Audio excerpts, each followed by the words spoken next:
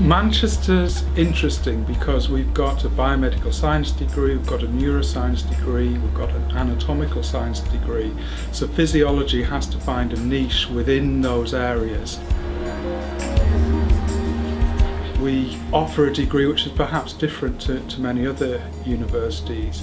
We're offering a degree where there is an element of neuroscience, there is an element of sort of maths and physics, but we do mainly sort of systemic physiology and then looking at aspects of molecular physiology. I chose Manchester because the course in the first year is very broad, so you kind of get a feel of all the different disciplines in biology, but then in second year you start to specialise more. I just chose physiology because I'm generally more interested in the body than plants and animals. In our year we've got a really small tutor group, so I feel like I've got an identity.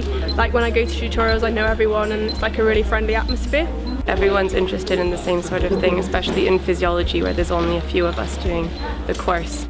Labs are really fun because we get to learn new techniques we never actually thought of using.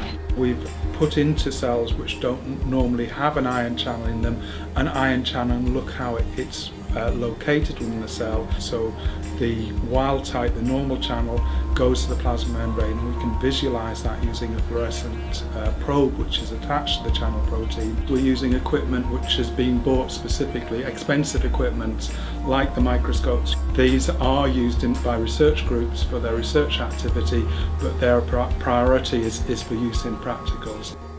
Groups of students do an exercise project where they are involved in the design of that project, which enables them to really work out how we analyse a large data set. The practical that we're doing at the moment involves measuring blood pressure and volume of air breathed out while you're doing exercise. You get rigged up to loads of things and then analyse gas and oxygen and carbon dioxide contents. It's loads of fun.